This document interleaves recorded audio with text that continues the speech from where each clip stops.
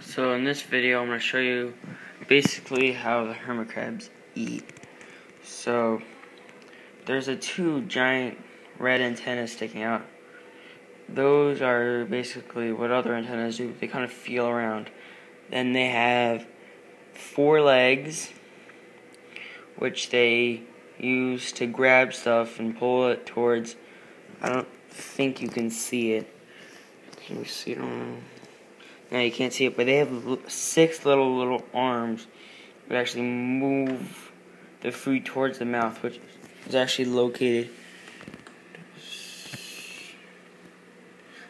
towards the back. Now, the 2 little feelers going in between the eyes, those are basically just swiping the things off the feet, because what they eat is not like giant things, but is very tiny bacterial stuff.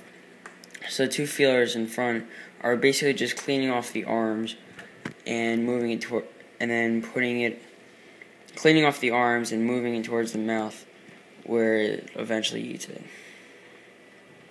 So here are 2 of my big hermit crabs.